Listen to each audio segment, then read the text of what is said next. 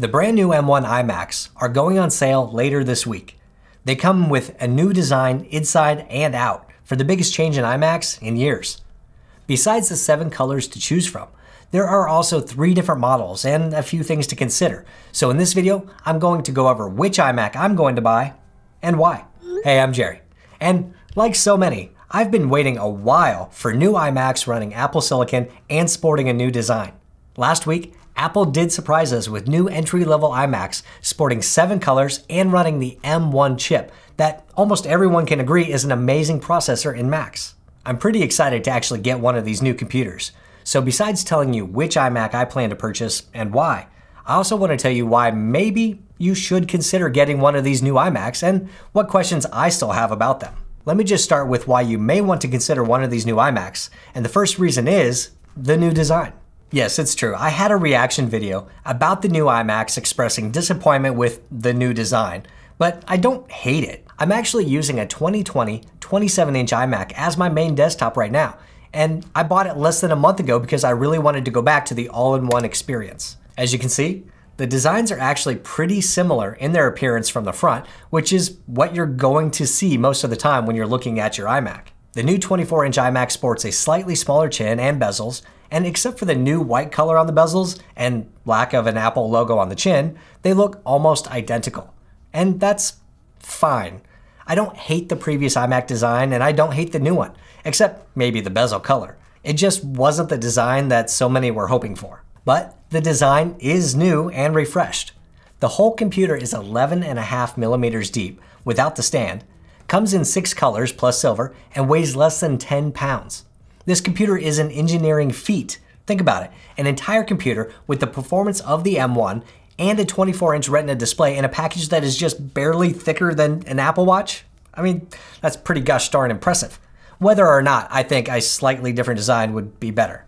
The second reason you should consider getting the new iMac is the built-in display. Using an all-in-one iMac as a desktop computer is just a better experience than trying to use a laptop or Mac Mini with an external display. I've done a lot of testing with different Macs and different displays and different video adapters, and there are a lot of problems using Macs with third-party displays. Issues like weird wake from sleep resolution changes to pink squares randomly showing up on the screen.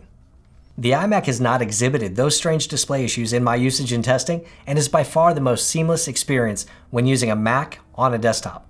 Even if you want to go the route of using a similar spec Mac Mini with an external display, I've spent tens of hours researching displays trying to find something that matches the iMac display, and there's just nothing out there that compares in the overall package of brightness, resolution, color accuracy, and quality control, not to even mention the extra features like True Tone. You can trust the iMac displays to be very accurate right out of the box for things like photo and video editing. And the third reason to consider a new iMac is just, it's the total package.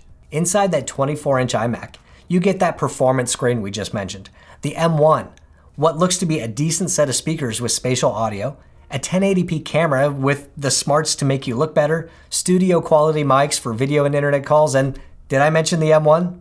Yeah, that same 8-core M1 processor that's inside the recent MacBook Air, MacBook Pro, and Mac Mini. It's incredibly fast and fluid for everything I do, from Word docs to remote server management and even video editing.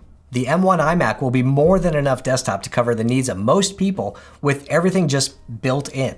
Now let's look at the 3 starting points of the new iMacs and determine which one I'll be ordering. Starting at $1299 US, you will get the new 24-inch iMac with a 4.5K Retina display, 8-core CPU, 7-core GPU, 256 gigabytes of internal SSD, and 8 gigabytes of RAM.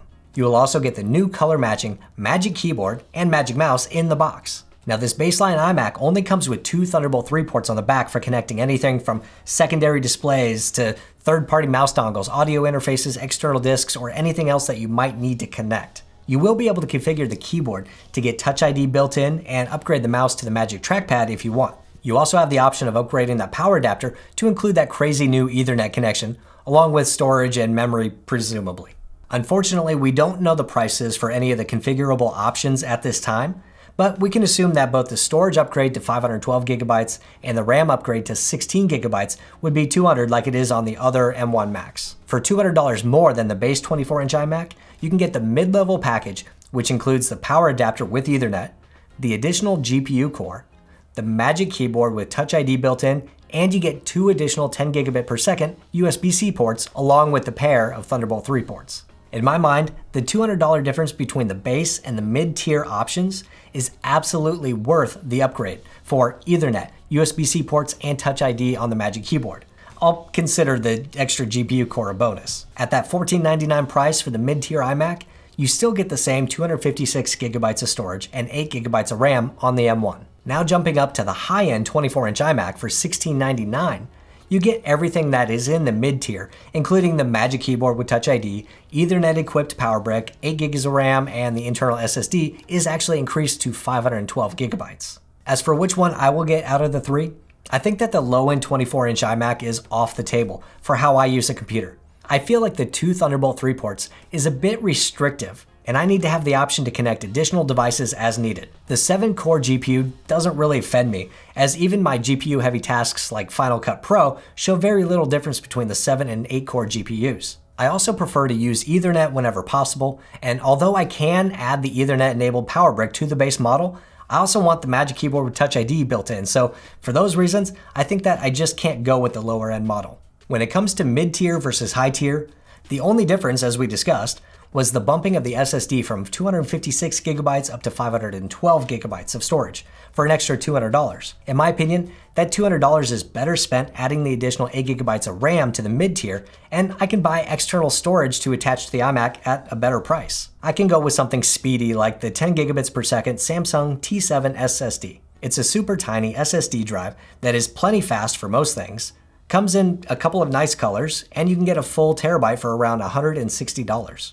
If you want even faster, you can get the Samsung X5, which is a Thunderbolt 3 SSD that can get over 2,500 megabytes per second. An X5 with 1 terabyte will run around $350. But whichever one you choose, they will be plenty fast and cost a whole lot less than buying storage from Apple. So yep, I think the mid-tier iMac with 16 gigs of RAM is the one I will choose. And lastly, which color will I buy?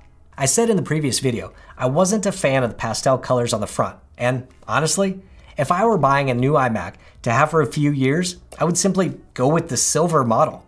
Silver reduces the risk of fad colors going out of style or clashing with future room colors. Since I won't be buying the 24-inch iMac as my main computer, I will be going with one of the new colors, but I'm not quite sure which one yet, so if you have any suggestions, let me know below. And don't forget that the lower end model has a few less options for colors. So, now that I pretty much know which iMac I'll be buying, I do still have a couple of questions about the new iMacs and can't wait to get my hands on it to test it out. The first question I have is, how does the Ethernet connection work? Are there pins on the power adapter that connect it to an Ethernet controller directly when the magnetic cable on the back is connected? Or is there a USB or Thunderbolt Ethernet adapter built in behind the display? I don't know, but I'm sure we'll be able to see it just in the system report on the Mac when I get it. Next, I want to know how good the speakers really are. Normally, the bigger the speaker, the more air they can move and the more sound they produce. MacBooks and iPads do a crazy good job in their form factor to produce loud, good quality sound, but even the new 6-speaker system is going to be smaller than what's in the 27-inch iMac, I believe. So I'm really curious to see how well they perform. Also, I'm curious about the hinge design on the new iMac and how stiff it is. With such a light computer, I could see the hinge being on the looser side, which would allow the screen to move without worrying about the computer tipping. But it could also be a little stiffer than we imagined, like the iPad Magic Keyboard hinge, which the iMac obviously takes design cues from. On the other hand, Apple hinges are usually one of the best, and it will probably end up just being about perfect. My last question about the new iMac is the instant wake screen. I want to see how instant on it really is. Can an iMac really wake up a full 24-inch display just as fast as an iPad or an iPhone? I sure hope so, and I really want to try it. So that's it. I think if you're in the market for a desktop computer, then this 24-inch iMac will fit the bill for many people. Although it doesn't have all of the design changes I had hoped for, this new iMac will sure impress with the new colors and thinness that will make you look twice even before you boot the thing up and experience the unassuming power of the M1 chip. I'll be going with the mid-tier option of the new iMac to get the 8-core GPU, Ethernet, 2 additional USB-C ports, and the Magic Keyboard with Touch ID. I'll also add 8 gigabytes of RAM for a total of 16 gigabytes, and I'll look for other options for external storage. As with all new things, I'm excited to test it out and see if my first impressions match my feelings when I actually get it. Let me know below what questions you have about the new iMacs, and I'll see if I can answer them in the next video or down below. If you're interested in more reasons why an iMac makes a better desktop than using a MacBook, and you want to see me predicting the Touch ID in the built-in keyboard, built-in Touch ID in the keyboard, check out this video right over here. Hit the thumbs up button if you liked it, hit subscribe if you want, and I'll see you next time.